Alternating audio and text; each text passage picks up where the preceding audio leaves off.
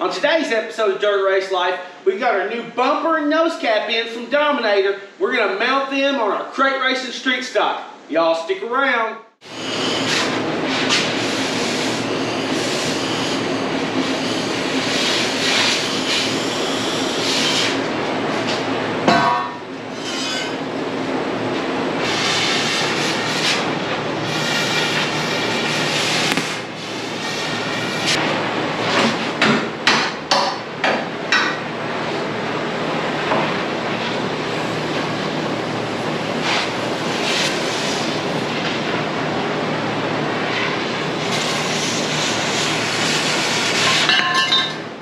So I just went and got two 8-inch house blocks. These are 8 inches high.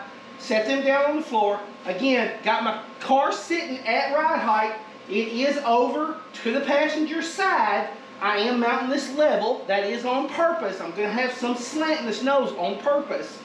Alright, so I got my nose sitting level on my concrete blocks. That's going to set this nose. Like if I had it right here, it would be at 6 inches on the bottom. So that's pretty low, okay? The rules in crate racing will allow me to go all the way down to 5 inches. I can tell you from experience, with a car like this right here, at 5 inches, I will just fold all that up underneath the car. You don't have that clearance when you're running up against a cushion on the high side, or if the track's a little choppy and rough, you'll just tear it all off at 5 inches. Realistically, 6 to 7 inches is where my real minimum is. So anyway, so we're going to set it like this. I've got this one already to that line. Got a magnet on it. It's ready to go. Do the same thing over here. Except this one is the same deal.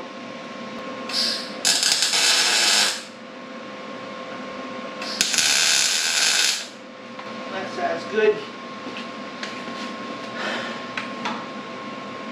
Yep, so we're fine there. Then I can just turn around and slide these in. It's barely spotted, so I'm going to be careful. And I haven't cut these tubes down either. Plenty of room for it to move around. And what I was talking about it being its lowest, so see, I can raise it up like that, so that we can figure out that exact height that we need.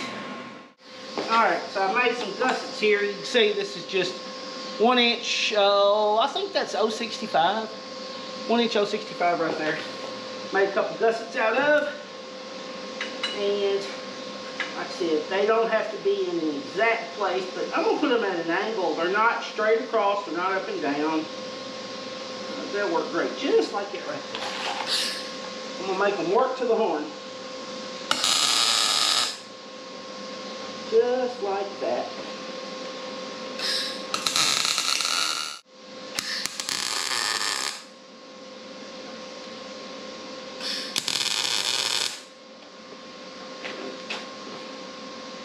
Yeah, that looks good.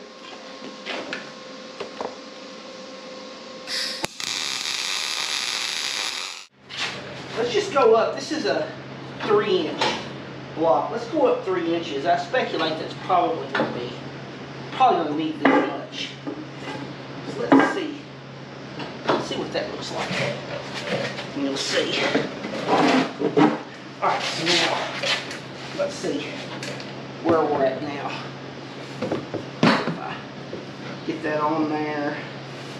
And so now I've got, right where I've got that angle, so I'm going to have that roll and come straight up, hit that radiator right there. I think that'll be fine. Where does that put me? Down here on the front. You know, and that gets me more at about, so I've got about 8 inches, 8 to 9 inches right here on the front to the ground. That's probably a little bit more realistic. Alright, so, yeah. So what I'm going to do, I'm going to go with that. It doesn't have to be perfect. So I got that, I'll make sure it's level. And then what I'm going to do is I'm going to MIG up. I'll set this thing completely straight up and down. And I'll just MIG that cap up right there around both of these and fix this in place. Well, that's a good start. I'm gonna pull the bumper. I got it bolted with the 2 bolts on the plates there. And it's sitting about 8 inches from the bottom here to the ground. It's great.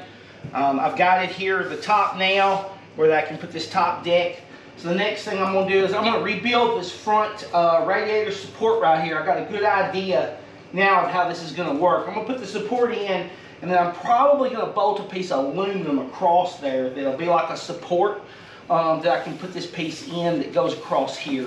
So the next thing I'm gonna do is pull this bumper back off and go ahead and finish up the radiator. I didn't want to put any of this back in until after I kind of saw how this is gonna work. So we got an idea now. Let's get that done. So I always use my cheaters like this because they'll show you exactly where to bend like that. And I use a JD squared manual bender. Really good. I bought that thing the beginning of last year whenever I started building this car. I've been just super tickled with it. Go all the way back to the beginning of my street stock build playlist, and you can see a lot more detail on that JD squared and how I make my cheaters and how I use them to do the cage and the whole 9 yards. I won't cover that here, but I got a lot of information in those first videos on just exactly how all that works. And like I said, I just make these up. I got this in like a 90, a 45, a 22.5 degree, and then I can figure out, and I've got my marks on them, tells me exactly where to put it in the bender to get my bend exactly where I want it. Works great.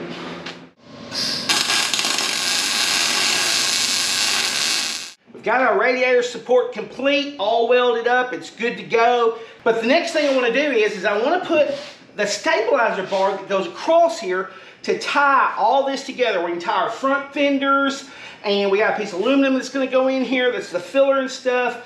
And so we need that piece that goes across here. I am going to cut this to length. So I'm going to run it right to this inside lip, and I'm just literally putting it up there and getting the measurement. That's all we're going to do. So I'm going to put it right there. We'll go across. I'm going to mark her over here, and I'm going to cut it off, and then we'll look at putting these fixtures to bolt it on, because it's going to be removable.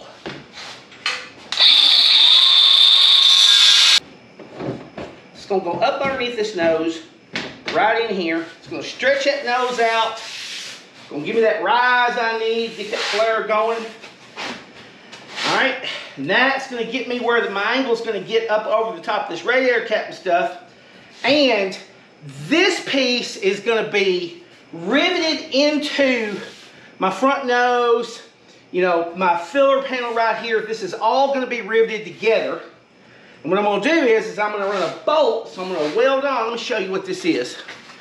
So this is a piece of 3/4 inch 065 tubing that has a 3/8 nut in the end of it. I just make my own fillers as I need them. So I got to make one more. You'll see. So just take a tube, get it cut good and flat, clean it up, take a nut, put it together, a couple spot welds. It's cheap, it's quick, make what I need where I need it. Put these all over the car however you need them. Anyway, so I've cut this one to length. It's tight, y'all. All right, so you can see I got the aluminum angle on here, got some vice grips on it, got the ends of it smoothed up, cut back just a little bit where it doesn't punch a hole through my plastic, nothing like that. I got both of my uprights with a 3/8 nut in them, the bolts in them. They're just sitting up there. I got it even across here. I got my height of it right for the nose to come up and over the top of my radiator. These aren't sitting perfect on these tubes, but they're fine. I'm going to stick them on right where they're at. All right, I got them welded up solid, bolted up tight. Went ahead and throw some paint on those while I was at it. And let's see, what am I doing now? I got my straight edge here, and I'm under this bracket, but this bracket's going to come down too. Right now I'm working on my firewall, and so what I was doing is just taking my straight edge. I can't turn it up on its edge because I got that still there, but I don't want to take all this apart. So this works, it's straight. But got it laying across here, and what I've been doing is I drilled, my firewall is in 2 pieces that I've got pop riveted together in the middle here. And so I've drilled all my pop rivets out, and I'm lowering it down, and I'm trying to get it all the way down to where this is a straight line from my deck here all the way down to the hood, where that's a nice smooth line. So I'm going to get the firewall done and get it level, and then I'm going to cut my tabs off and re-weld them and just bring all of this front down to match it.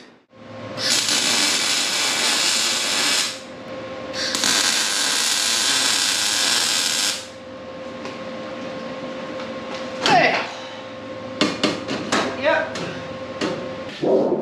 Ready to get the top back on. Oh. It's all put down. I got it ready to go, buddy. Yep, check it out, y'all. Oh yeah. I like it. Let's get some fenders on here.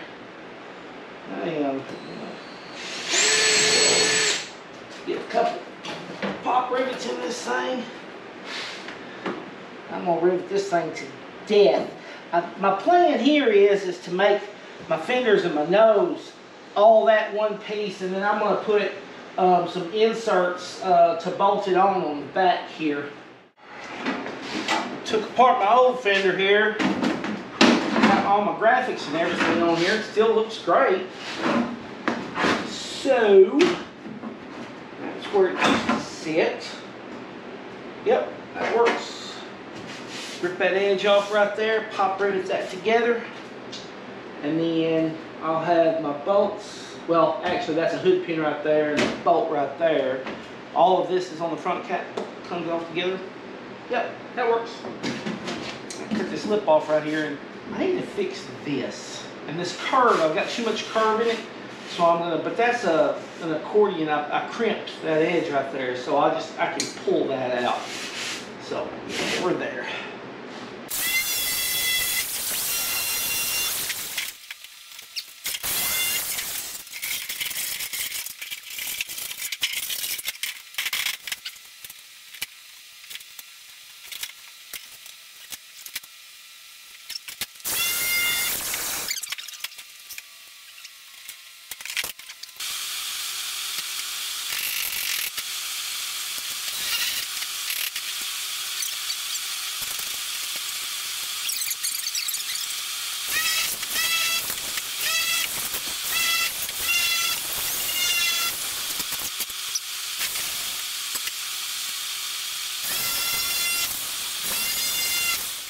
Alright, y'all, I got her all done up. Now I'm going to pull this back off. I got to weld a couple nuts on the bottom of my bumper here where I'm going to have a chain goes through.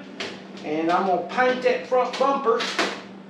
And if I've done all this correctly, let's hope I've done it all correctly, this whole cap is going to pull off. I've already pulled the bolts off where it's bolted to the fenders, or bolted to the side panels at the rear.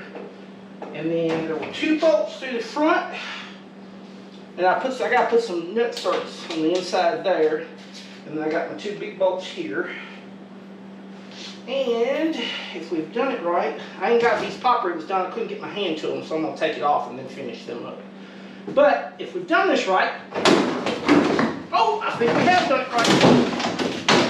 The whole front comes off in one piece. Hey! Just like that right there. And it sits up. That's going to make maintenance easy. And the question's going to be, is if we get in a wreck, is it going to make it a lot harder to repair? I don't know. We'll just, as we go through this racing season, I'll tell you.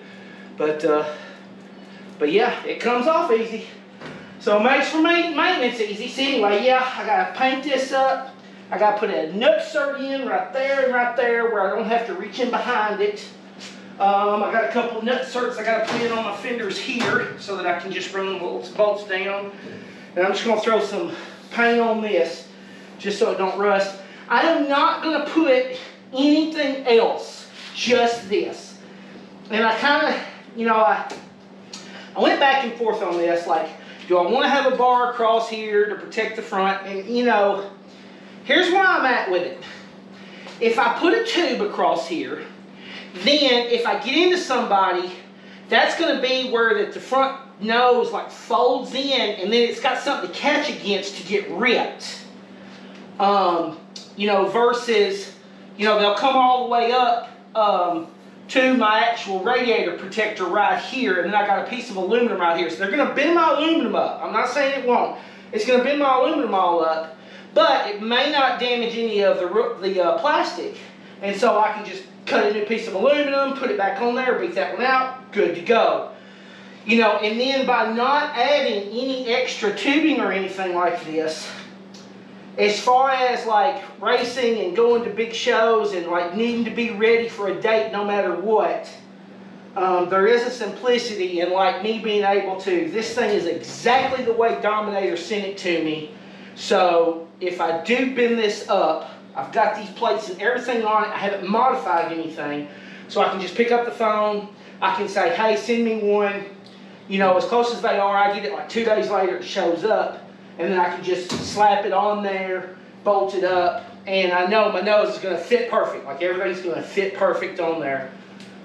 So hopefully, if you're doing one of these like Camaro noses or something with the fenders and, you know, trying to figure out like how you're going to do the bumper and how you're going to get it on there, hey, I'm not saying to do it like this or whatever, but maybe it'll help give you some ideas on how you want to do yours, or, you know, something similar to mine, a few things different or whatever, but I hope it helps. If it does, smash that thumbs up button, leave me a comment, and hey, if you're not subscribed, folks, subscribe. I got some great videos on building street stocks and racing them out of your garage.